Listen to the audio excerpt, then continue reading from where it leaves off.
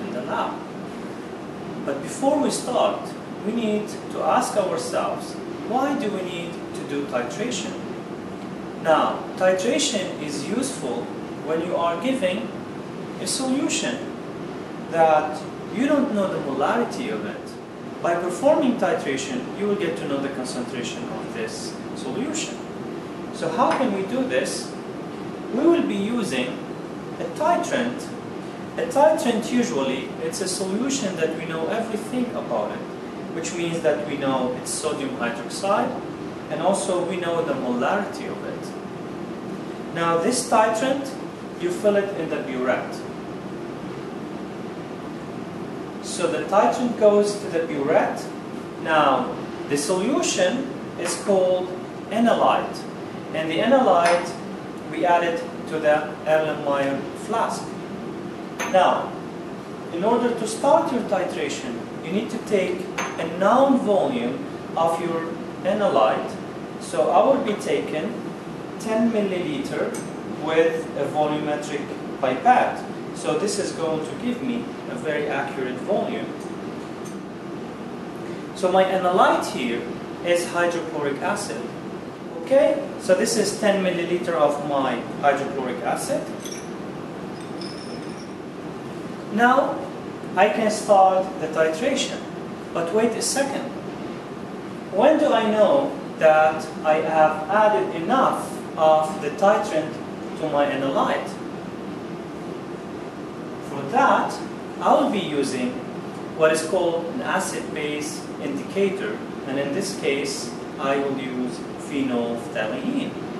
Phenolphthalein, it's an acid-base indicator that is colorless in acidic medium, and once the medium turns to basic, it turns to pink. So I will be adding to the acid few drops, 3 to 4 drops. As you can see, the solution color did not change. Okay, so I should have a good stirring, and now I'm ready to start my titration. So I will be adding the titrant to the Analyte, okay, and I will be monitoring the color of the solution. When I start to see that the color of the phenolphthalein starts to stay for a longer time, I will slow down the addition of the base.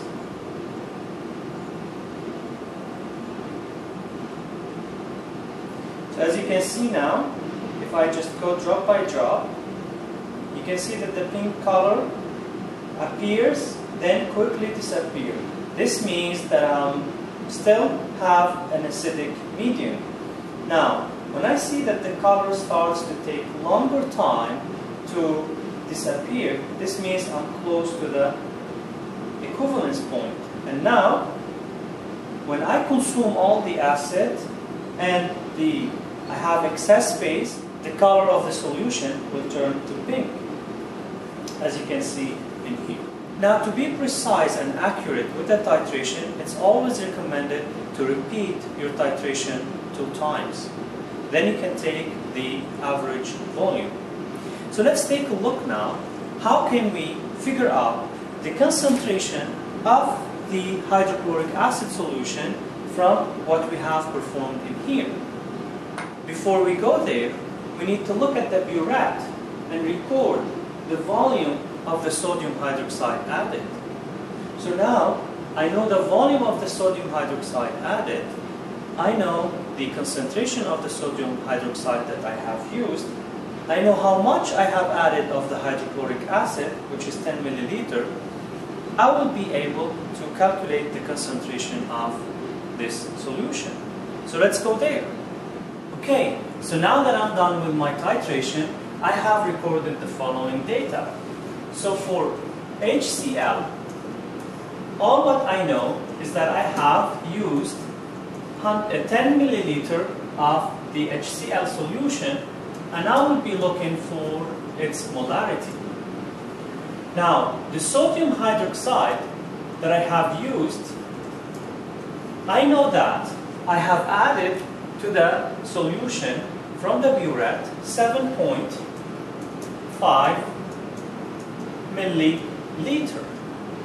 And also I know that the solution of sodium hydroxide that I have used has a 0.1 molarity. Okay?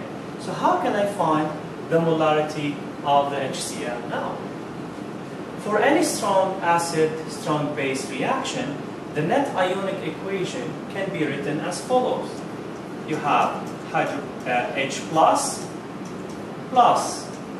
OH minus, that will neutralize to give water liquid. So from this net ionic equation, I can tell that 1 mole of H plus consumes 1 mole of OH minus, which means that the number of mole of H plus is equal to the number of mole of OH minus. Now, from the expression of molarity, I know that the number of mole is equal to molarity multiplied by volume, which means that the molarity multiplied by volume of H plus is equal to molarity multiplied by volume of OH minus. Now, the molarity of H plus in this case is equal to molarity of HCl.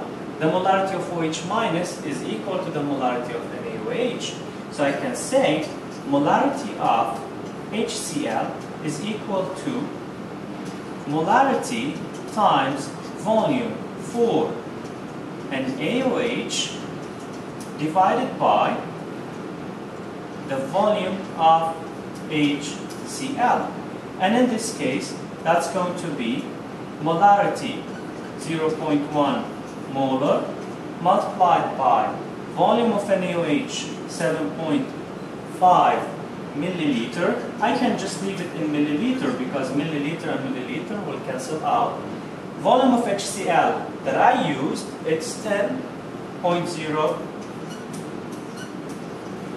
milliliter. So now the molarity is equal to 0.075 molar. Now I have determined the molarity of the hydrochloric acid solution by titration. Great! So now that we have seen the calculation, we have seen the experimental procedure, I hope this video will be very helpful to you. I will see you next time.